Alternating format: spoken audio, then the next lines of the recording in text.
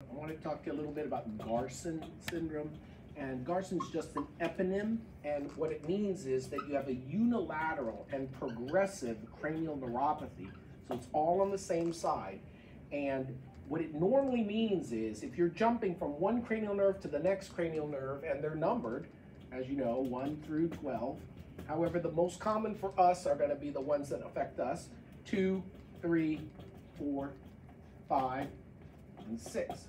However, because cranial nerve 2 is the optic nerve and normally is in the intraorbital portion, intracranial portion chiasm, that one doesn't really run with the other cranial nerves. So when we're talking about a typical Garcin syndrome, normally what happens is you start somewhere, like 5, and then it goes anteriorly and posteriorly from there.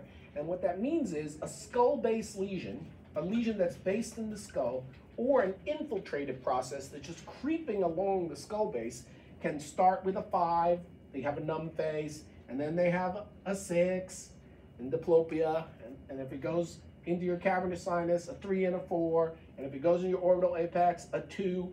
So you have an optic neuropathy, a cavernous sinus syndrome, a 6 nerve palsy, and if it goes posteriorly, then you're talking about 7 and 8 and 9 and 10 and 12. And so it's just a slowly progressive process that's creeping along the skull base that is slowly taking up ipsilateral cranial nerves. And that was what Garcin described, Garcin syndrome.